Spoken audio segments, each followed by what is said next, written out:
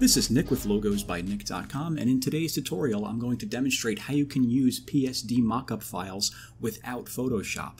And if you've ever taken a look at my website here on my portfolio, you'll notice that I like to take examples of my logo designs and apply them to real-world scenarios using these PSD templates. And this is something that you normally need a copy of Photoshop in order to do, but today I'm going to show you how to do this without Photoshop. So the site that I use is called Photopia, or Photopea, or I don't know how it's pronounced. I don't know. I'm not affiliated with this site in any way. This is just something I came across when I was researching how to use these PSD files without Photoshop. What this basically is it's a web-based version of Photoshop. And from what I can tell, this looks nearly identical to actual Photoshop, and it works just as well too. So let me show you how it works here.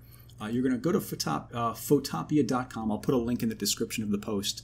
And what you do is you go to File, Open, and you look for your mockup file. Right here I have this one. I'm going to use as an example. I'm going to click on that, open it up, and it's going to open up the PSD mockup file. And if you notice here, we have these three different layers. This design is what we're going to change.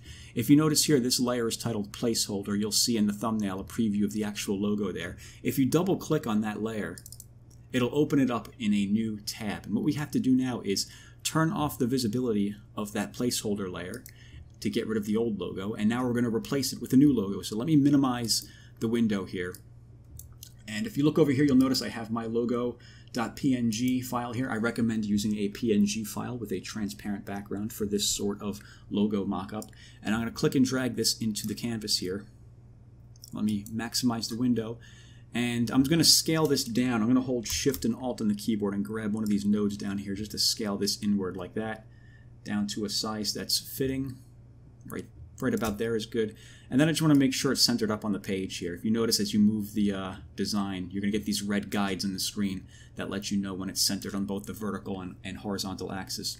And once you've done that, to put it in place, you just press Enter on the keyboard, and now it's placed there.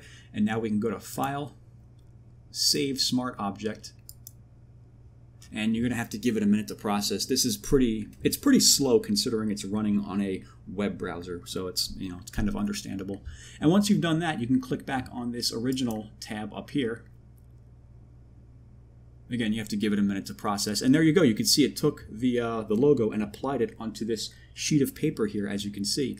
And once it's completed and you're finished doing this, you can go to File, Export As, and you can choose your desired format, whether it be PNG, JPG, so on and so forth, and it will download it into your browser here. Let me show you as an example. I'm going to download this as a JPEG. Go ahead and quality, I want 100%. This is going on my portfolio. I want it to look good.